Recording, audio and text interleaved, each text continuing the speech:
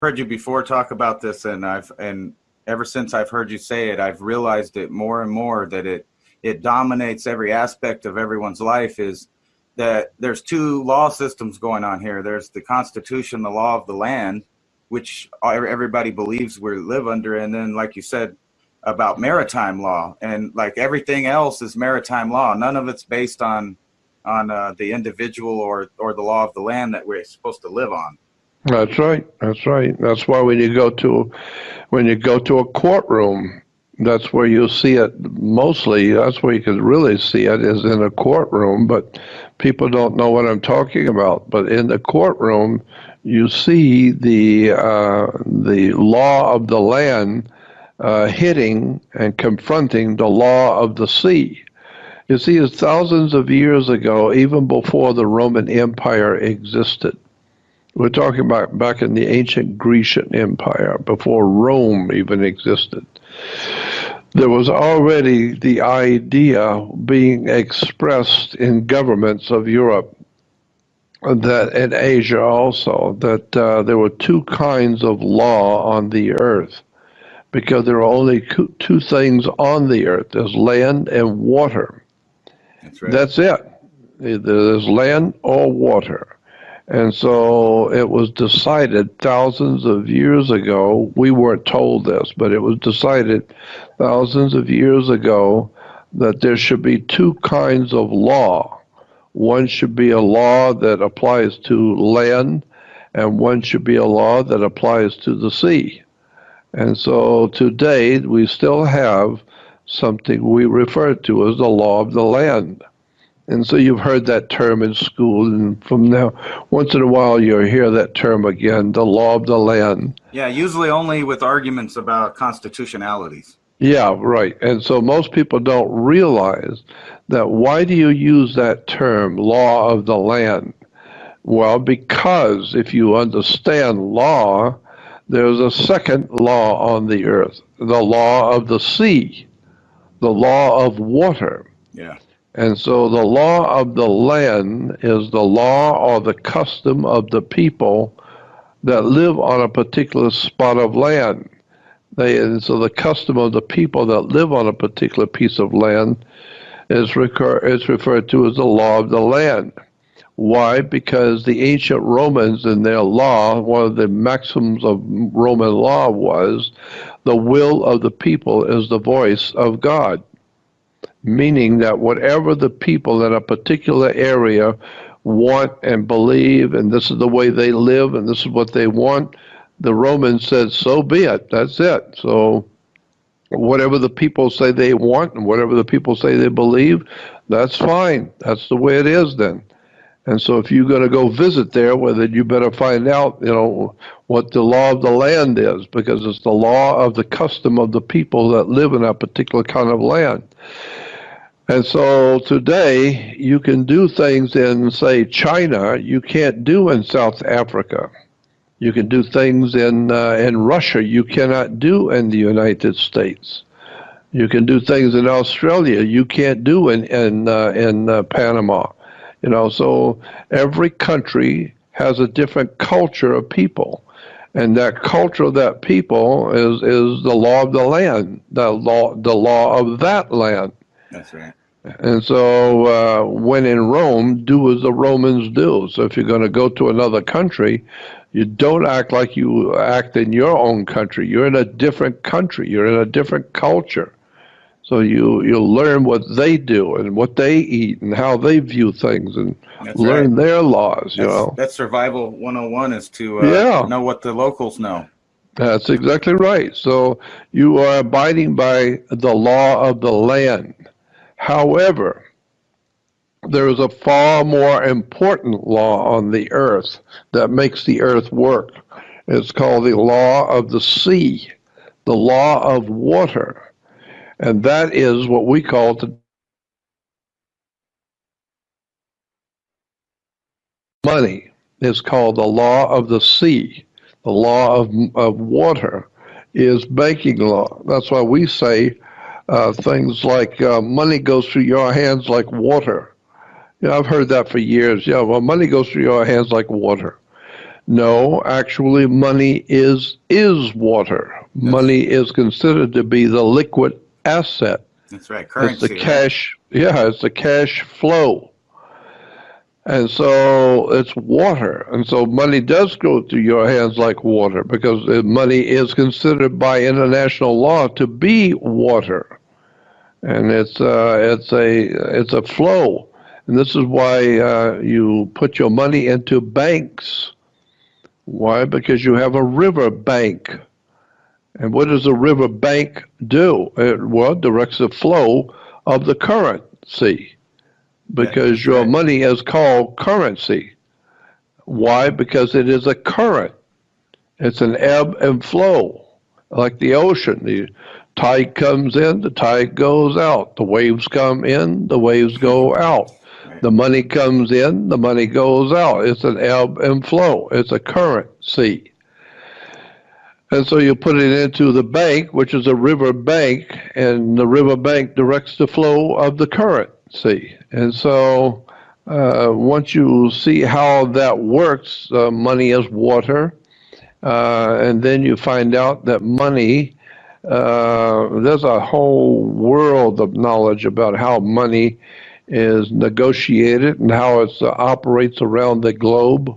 All over the world, nations of the world have their own economics, and yet the whole entire world is connected to one operation. It's called Maritime Admiralty Law, the law of money. Yeah. And that's a whole story. Is this I mean, not to cut you off on this, but I know you knew Zachariah Sitchin and worked with him. Yep. And whenever I read these books, like the Book of Inky and stuff like that, they always talk about how when Lulu and Inky first got there, they came in the water and they wore fish suits and they set up kind of on the water first before he moved into land. So is that why everything's based like off of that point that he came from the water, he was the ruler of the water, and so everything that they built from then on out is based on the water. Yeah. And the rules that were set up with him being the master of it. Yeah, that's right. And since your body is over 76% water, you are considered by law, under international law, a man or woman, a human being, is considered by law to be a maritime product. And so because you are 76% water, and when you were born, you came out of your mother's water. That's right. So her water broke and you came out. Well, and then when you came out, you were covered with water, and your lungs were breathing water when you were in your mother, and then you come out, and so now your body is 76% water. So you are considered a banking product. You are a human resource. Is that why it's the natural? Like as soon as someone, any kind of family or business or anything, when they always call that, like you said, underwater, like whenever they're broke and they're of course in debt, they run to the bank, like the bank would save them. I mean, not like they're going to, but and like you said, when it relates to reality, if you're drowning and you're underwater, you're trying to get to the bank to get out and get on the land. Yeah, that's about it. I think you got it. Wow. Well, I mean, I didn't know that there was like a correlation. I just always thought of that when you said about people being broke and they're underwater. It always made me think of drowning, and then people. Well, we save people drowning in debt. Yeah, that's right. So, let me give you an example. Money goes through your hands like water. Well, because money is considered a liquid asset. Right. And so we say things that are all the different terms that we use and say every day that deal with water. For instance, we can say if you're really broken, you're totally out, then we say he's all washed up. Wow. I didn't even think of that one. Yeah. And why? Because, well, he's awash in debt. Wash in debt. Yeah. And so when you go into court, once you go into court, you're now in hot water. Wow. And you're going to need somebody to bail you out. That's right. And therefore, and the banks, they get flooded. They get flooded with bailout money. Wow, and they do that a lot, don't they? Yeah, and so your bank account has dried up, or you have an offshore account. Wow. Yeah. Or you're drowning in debt. It's just on and on and on with that, isn't it? Well, yeah, I'm not through. Oh. And so you are laundering dirty money. Yeah. And you're doing it in the mainstream. The bank can levy your account. Don't worry, one day your ship will come in, but your house is underwater. And so when you have no cash flow, you float alone at the river bank, which directs the flow of the currency. And so we say not to make waves, because we don't want you to rock the boat here. So the reason why is because we run a tight ship, and we want to know if you're on board. That's right. Why? With laundering the money in the mainstream. And if you are, you can work in the shipping department, or the bank will levy your account. And so, even government's called statesmanship, and our government is called the ship of state. And so, let me explain something to you. That first of all, there's so much here I need to go back and set the stage for understanding all of this. First of all, every ship in the world, period, on the earth, any ship, a rocket ship, a sailing ship, any kind of a ship on the water or in the air, or whatever kind of ship it is, all ships must have a captain. That's the law. All ships have a captain. The captain of an airline, that's an airship. Or if you're an astronaut, you're a captain in the astronaut. Yeah, well, that's a rocket ship. Or if you have a sailing ship, well, then there's a captain on the ship. And the captain on any ship is considered to be, by law, God, G-O-D. A captain on any ship is considered to be God. That's the law. That's right. Meaning he is the law, period. Whatever he says, he's the law. You don't think so? You mess with a captain on board ship and they'll throw you in the brig so quick, throw you into a jail and report you when you get back on land, and you go into prison. Yeah. Because why? Because the captain said so. Period. Yeah. So therefore, you need to understand that when a ship pulls into harbor, I was going to say all ships on the earth, any kind of a ship, is always a female. It's always female by law. That's right. Any ship. Why? Because the captains always say, when they're talking about their ship, they always say, oh, she's a good ship, and she's done well, and she's this, and she's that. Why she? Why is the ship she? It's because the ship delivers the product. An airship, an airliner is called an airship. It's delivering a product. Yeah. What is the product? It's you. You are the product. And so the shipping company is making money by shipping you. And so all ships are female because the females produce the product. So in a marriage, the male manufactures, but the female is in labor, creating the product for the man. But he manufactured, and then the female is producing the product, and she's in labor building the product. Yeah. And so, do you understand? So Yes. now we talk. So You just made now, another epiphany to me too, because you went through the whole maritime, like with the ships and the government and everything. So I guess that's why when a military person or wants to be in the military and they can't handle the maritime system, they get washed out. that's it. You get washed out. Wow. That's it. And so when the ship is female, all ships are female. So when a sailing ship, like these big ocean liners, pull into a harbor, say from Japan with $800 million worth of TVs or Toyotas or whatever, the ship pulls into a harbor. Where it parks is called its berth, B-E-R-T-H, a berth. Yeah. So the ship is sitting in her berth.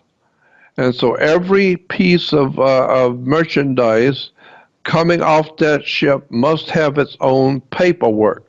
Each car or each TV, each item must have its own paperwork. So it's referred to, the paperwork on board ship is referred to as a certificate of manifest. Why? Because yesterday, when we were all at the harbor, there was no ship here. But when you came in this morning to work, there's a ship sitting here. So it has manifested. Well, not only has it manifested, but it manifested $800 million worth of Toyotas also. Yeah. And so each piece has to have its own certificate of manifest. What are you talking about? Well, we want to know how much does it weigh and what color is it? And is it 2 doors or 4 doors? And what color is it? Does it have air conditioning, etc.? And what was the make and the model, etc.? And so why? Because we need a certificate to show its value and what it is that was delivered. And so this is why when when your mother is in her birth, she gives birth to you. And so the ship, she is in her birth. The ship is in her birth, and she's giving birth to you. And when you come out, you have to have a certificate, so it's called a birth certificate. And so when you get a birth certificate, it tells us, what are you, a Ford or a Chrysler or a television or what? No, you're a man. You've got 2 eyes, yeah. Do you have 2 legs? Yep, okay. And what color is he? He's black or he's brown. And who makes him? China or Japan or wherever.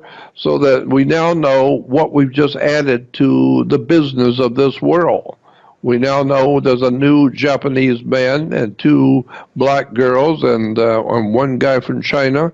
And so that's the way they keep track on your birth certificate, because you are a Maritime Admiralty product and you came in on your mother's birth. And so your birth certificate has to be signed by the dock, because that's where the ship is sitting. It's at the dock. So the dock signs your birth certificate, and now you are a Maritime Admiralty product or a human resource.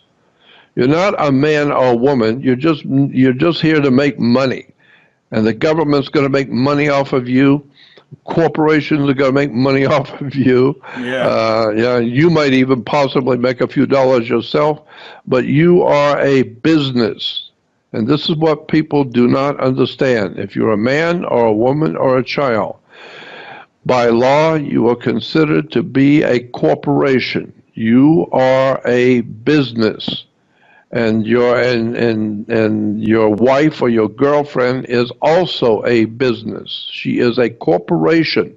Just like General Electric and General Motors and Ford Motor Company, your body, as a man, you are a corporation. And so that's why you, as a corporation, if you're going to get married, then she's a corporation. So now one corporation is going to do business with another corporation. So when I see you coming out of a restaurant, say 2 o'clock in the morning with some girl, And the next day I say to you, you know, that girl I saw you with last night, yeah, she is bad company. And you say to me, mind your own business. Business? Company? Yeah, and then I find out you're going to get married and she's going to be your partner. Yeah. What are we talking about? Partner and business and company? And so therefore you are a corporation. And therefore one corporation is going to do some business, and thank God what you're going to do is none of my business. Right. And what I'm doing, it ain't none of your business. Is that why it's so important? Is that why there's such a big thing about listing the father on the birth certificate, because he's the manufacturer, like you said? That's right. That's exactly right. It has to do with where did it come from? Well, it came from your father. Oh, really? Was that German or Italian or what? And so, because why? Because you are a product. And so if we're going to sell you later because you are a human resource, well, maybe who we're going to sell you to, they don't like Germans. Yeah. They wanted an African. Okay, well then find a resource that's got an African manufacturer. That's the way it works. So anyway, and so now you understand why you have to have a marriage license. You have to have a marriage license because you're doing business. It's called sex. If you go to the library or get a law dictionary and look up the word commerce. Commerce is business. Yeah. Well, look up the word commerce in a dictionary. Look it up what lawyers know. If you're going to talk about a word, find out what you're talking about. Go to a law dictionary and look up the word commerce.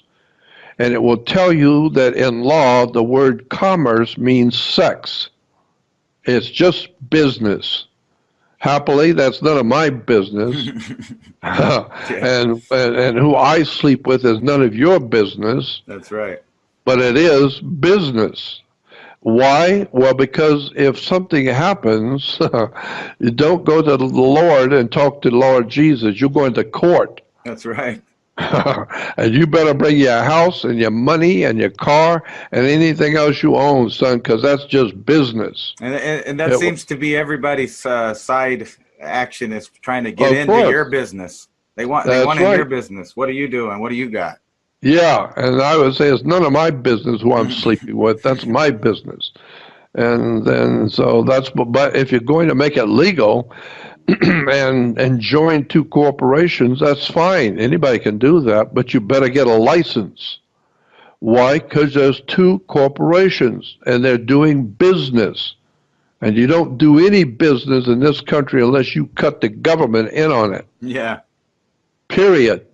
You show the taxes, you pay the fines and fees, and you get the attorney, and you sign the contract. Now you can do business. And if you come together and create a new product, like a baby, that product belongs to the corporation that gave you the license. Because if they're giving you a license, that means they have the power, you don't. So you need to get the license from them. Why? Because they are the boss, not you. Well, if they give you permission to do something, then they are part of what you're doing. And so when the baby is born, it has three parents, you, your wife, and the government. And you don't think so? Wait till the government decides to come take your child from you. Yeah. And then you'll find out. It's terrifying, too, that people don't realize that they don't have control. Like you said, they don't understand how anything works, and that they don't have any control over it either. That's exactly right. And then when you get to understand, my goodness, there's just so many avenues we could go from this, because it's a very big subject of how the world works. Let me give you another example. It's even worse now, though, because like the simple language, or the layman's language, the people on the streets right now, and they don't even know that. No, they have no idea in the world about any of this. So first of all, I would ask and I do this all the time. I ask audiences, how many states in our federal union, how many states are there?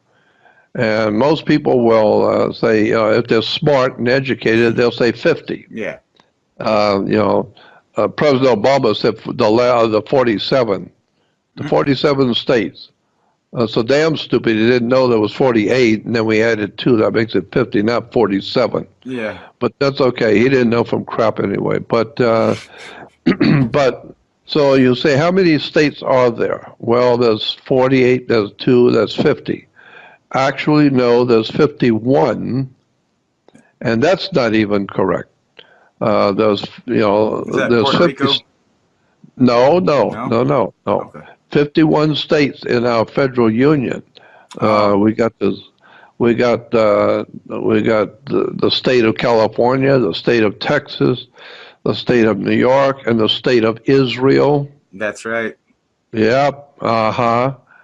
So that's why the United States is spending so much money in Israel, because it's the state of Israel, like the state of Alabama, and the state of Florida, and the state of California.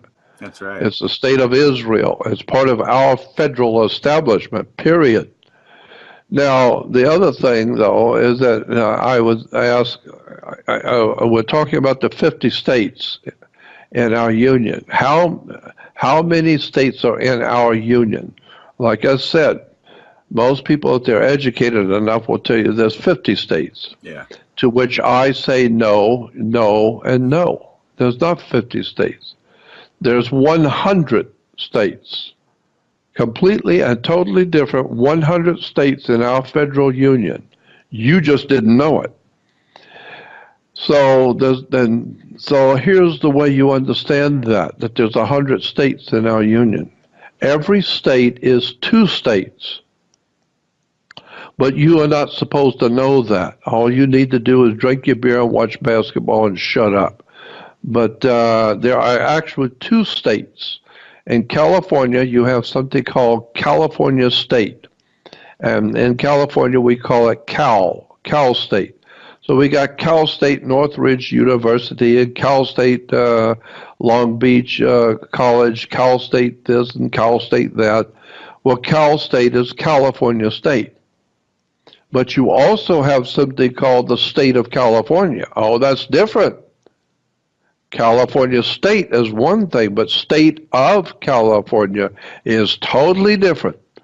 So that's why you have to know what you're doing when you're dealing with government and state government. Are you dealing with the California state government, or are you dealing with the government of the state of California? Because they're not the same at all. Wow. California State, like Alabama State or New York State or Kansas State, when you say the name of the state first, California State, California State is that property we call California, that division of property, that land. Yeah. With its borders. That's called California State. But the state of California is the federal government operating inside of California. So you have a state government, but you also got federal laws here. You also have federal jurisdiction here. So you got 2 governments going here. You got the state government, and then you got the federal government. So the state government has the name of the state, like California State. The federal is called the state of California. So it's not California, but it is a state within the state. And so, people don't realize there are 2 states. So now we've got 100 states. Well, the same thing is true for you. There's 2 of you. There's the flesh and blood, the one that bleeds, the one that wakes up, the one that eats. The flesh and blood you is one thing. But there's 2 of you. By law, there is always 2 of you. There is a private you and a public you. The private you is your body, your personal, physical, blood and flesh body. And there is, and this is something you need to listen and understand, there is no law in this country or on the earth. There is no law that applies to you as a flesh and blood person. None. There is no law that applies to you. That's exactly why none of the state police agencies are respecting your body as being part of the Fourth Amendment. Yeah, well, that's exactly right. But it has to do even bigger with the idea that your body is a private corporation. And of course, if one private corporation, which is Ford Motor Company, is going to do business with Eli Lilly Company, a glass company, well, that's their business, but you need to get a permit, you need to pay a license and fee, and ask permission. And so the idea is that there's two of you. There's a private you, and there's a public you. So if you owe me $5,000 and you don't pay me, I cannot, by law, I cannot come to your home and steal something from you that's worth $5,000 to get my money back. That you can't do that. Why? Because you're mixing apples and oranges. Because your private self, I have no control over whatsoever. I can't tell you who to sleep with, I can't tell you what to eat, and I can't tell you nothing. And so the private you is not in debt to me at all. It's the public you that's in debt to me. So I cannot come to your home. I cannot do anything to you and your home or your family if you owe me money. I can take you to court and deal with the government, bring the government into it and deal in court. But now that's public. Lots of people are going to be in the courtroom. And this is going, and whatever that happens is going to be on the record, and people can go back 20 years from now and look at what you did, or look at what I did, and they can see the case. It's a public record. So therefore, there's two of you. There's the public you, which I can deal with in court, but there's the private you I can't deal with. And so understanding that, then there are two kinds of law. There's the public and the private law. Now, how do you know which way I am dealing with you, public or private? Well, the way you tell that in law, the way I can tell if I was a lawyer and looking at a case that you're involved in, I can tell immediately how I'm going to deal with you, because I'm not going to be able to deal with you privately. It has nothing to do with private. But I would deal with you lawfully in public, okay? So how do you tell the difference between you and the public and you and the private? It's how you sign your name. If you sign your name with the first letter being capital and the rest lowercase, upper and lowercase, then upper and lowercase, that represents your flesh and blood body. That's your personal flesh and blood self. And your name is what starts with a capital letter, then lowercase, capital letter, and lowercase. I have no way at all to deal with a capital and lowercase name in a court.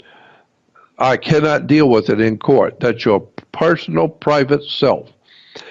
So the only way to know how to deal with you in the public is the way you spell your name. And so in the public, your name must be in all capital letters, period. Your driver's license, your insurance company, your gas card, your grocery bill, your house payment, car payment, I don't care what it is. If it's a piece of business of any kind, your name must be in all capital letters, period. End of sentence. That's so ironic. I mean, I've never heard that part before, but all of my aliases, as far as entertainment or whatever, like my channel and my name's on Twitter and Facebook, I always capitalize the whole thing if it's not my name. But that's just a coincidence. But yeah, so my I guess stage name is all caps, but when I write my name as a person, I always upper and lowercase. Yes. I didn't even know that was a thing. Well, that's the correct way to do it by law. The actual correct way in law. If you're in court, and if you're in a federal court, and I'm suing you, and here on my lawsuit, I have your name right here in front of the judge on this lawsuit, and it's an upper and lower case, the judge will throw it out. You don't have a case. Get out of here. It's over. Wow. Why? Because the only way you can deal with another man, another human, is with all capital letters, because that is your public persona. That's your public name. Yeah. I can't deal with you in the private. I got no dealing with you in private. Now, understand, as a private and a public you. Well, if you go to a restaurant with, say, 10 of your friends, and you're sitting in the back corner of the restaurant in a private conversation, you can, the way the world works, you can use any language you please, any cursing or any foul language you wish, and call anybody you wish anything you want. As long as your friends don't mind, you can say anything you want about anybody. I don't care what color, nationality, or what. Why? Because that's a private conversation between you and your friends. So what you say in private is nobody's business but you and your friends. Yeah. But if you go on radio or go out on the stage before a huge audience and start using those same terms and those same words and cursing, that's totally different. That's a whole different story. No longer is it private conversation. The government is empowered to protect the people. And so when you're using language like that, you're hurting other people's feelings. You are angering them, and so they have a right to come in and put you in jail. You can be sued and put in jail for using curse words and stuff, and calling people names and racial terms and all of that in public. So are you telling me that legally you only have free speech in private? Yeah, you only have free speech in private. That's exactly right. You can say whatever you want in public, as long as you watch your mouth, because if you say anything against somebody else, or you call them by some derogatory term, then you can get in trouble. Yeah. You know that as well as I do. If you go out and start calling people racist terms and calling them all kinds of names, they can sue you for libel and sue you for calling them those terms. Why? Because it's in public. They don't care if you're a Ku Klux Klanman and you really are cursing and ranting and raving about blacks or Jews or whoever. As long as you're in the church with the rest of your Klan members and it's private, just between you and your friends in church, that's private. That's not public. But if you go out on radio and start talking the same way, now you're getting in trouble. Now you could be in trouble. The police can arrest you. And it'd be a good thing if they did, because maybe somebody's going to kill you for what you said. Right. Right? And so there's a difference between the private you and the public you. That's all I'm trying to say. Yeah, that's why they keep coming up with all of these new terms. That's right. I can't even keep track of them. There's like I know. Gender fluidity and a trans this, trans that, or a hate speech is seems like a new term to me. I know people spoke with hate before, but now it's a thing that they're trying to prosecute you for. Oh, of course. Now, here's some more. When the ship pulls into a harbor, as I said, she's a good ship, and she pulls into harbor, and she's got all this, merchandise above, and she's got it all on her. So she is delivering the product. Well, that's what your mother did. She was in labor delivering you. She was in a delivery room. And she delivered a product, which was you. And so that's why you have to have a birth, B-E-R-T-H, birth certificate. It's got to be signed by the doc, because that's where she was sitting by the dock Yeah. and her berth. Okay, so now what you need to understand is that now just hold on and let me think about how to say this. There's two kinds of law, the land and sea, the land and the ocean. All right. In Latin, the sea, the S-E-A, the water, the land, and I mean the sea and the ocean is M-E-R, mer. Mer as in mermaid, Yeah. or mer. Mer is the sea. And so we say, and we've even had songs that say that the sea is enchanting. It's referred to as the enchanting sea. Why? Because if you go out by yourself and sit on the shore or sitting on the dock,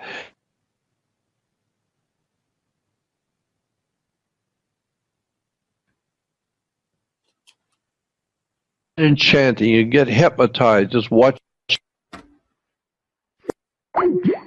Wow. Shit.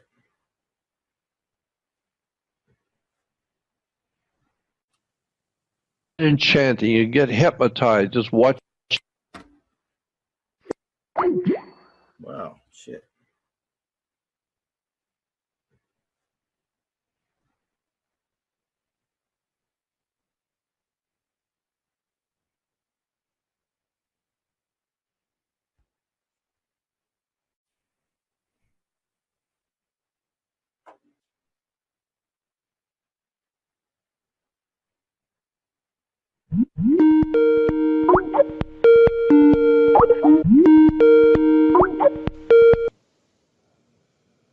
Okay, you There you there? go. Yeah, we had some kind of internet connection issue. Yeah, that's okay. That's the world we live in. I It's think you were called getting too deep. it's, it's called computers. That happens all the time. So anyway, what I was saying is that the sea is enchanting, and so it's like I said, well, you got songs called the Enchanting Sea, and so Mer is the sea, and it's enchanting, and so you put the two together, it becomes merchant, and so that's why we have merchants. And the chanting is a form of music. That's why you have to buy things with a bank note. And Yeah. so, let's see. The other point I wanted to bring out is that the bank will levy your account, and one day your ship will come in. Well, everything is in our world is run by ships and by maritime law.